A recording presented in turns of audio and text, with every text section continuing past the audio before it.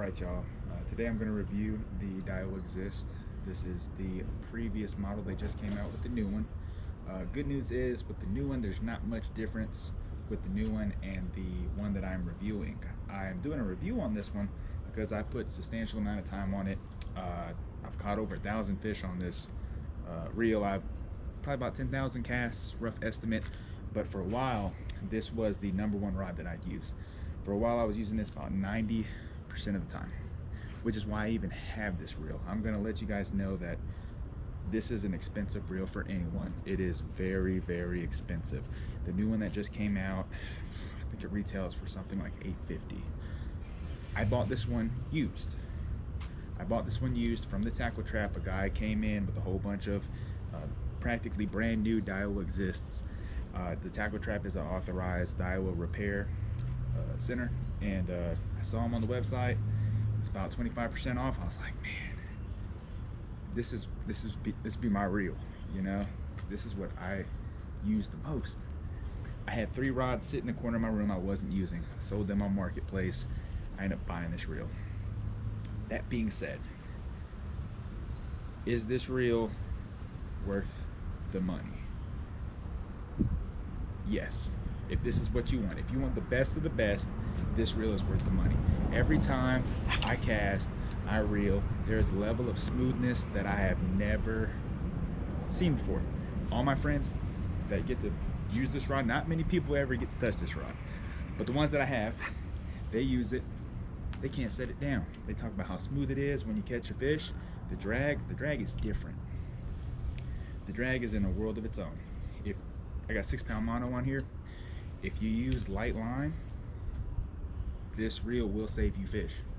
I've caught a really big striper on 6-pound test mono that I probably would have lost. I hooked one about the same size on a Daiwa Tatula LT, and I lost it. Big fish, I mean, not just big fish, but just about fish in general. When you're fishing them on light line and you finally start to get them up, when they first see the boat, they're notorious for that one last charge back down. That charge is split second, they bulldog down. If your drag is not smooth on this light line, a lot of times it'll break.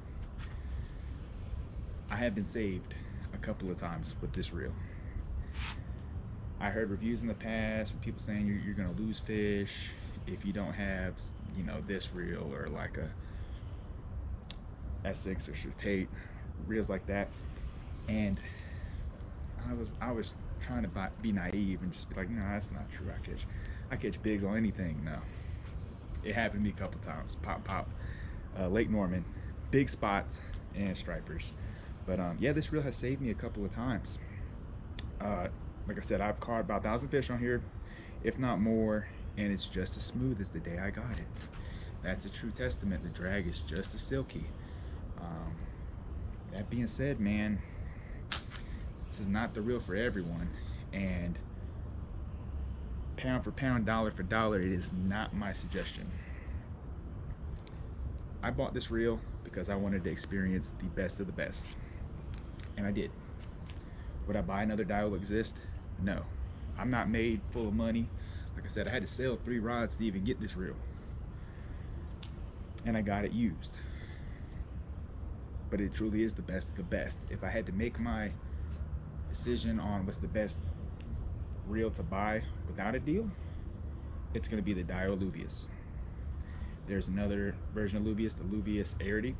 That one is phenomenal. That one is phenomenal. If you want to stay lower in the price range, Vanford. If you want to go down a little bit more, Ultegra. Those two are Shimano's. The other ones are Daiwa. I just like the Daiwa higher end reels. Once you get to a certain price point, the Shimano's aren't bad. They're just a little heavier. And I don't know, I have just as many Shimano's as I have Daiwas when it comes to my rod collection and reel collection. But I'm a big fan of these higher end Daiwas. I'm trying to think of some other things too. Some of these higher end reels that are coming out, there's the Abu Garcia Xenon spinning reel. It's light. They're really pushing these Xenon reels to be light. Light doesn't always mean better. In hand, this reel is smoother than the Xenon spinning reel. I mean, this is the old model. It's the old model. If you can find a deal on an old existing, this is what you want. You want the best of the best. Go for it. You're not losing much. Besides a big old chunk in your pocket and maybe your kidney. But something special about this rod. I always recommend, everybody has their specific technique that they enjoy.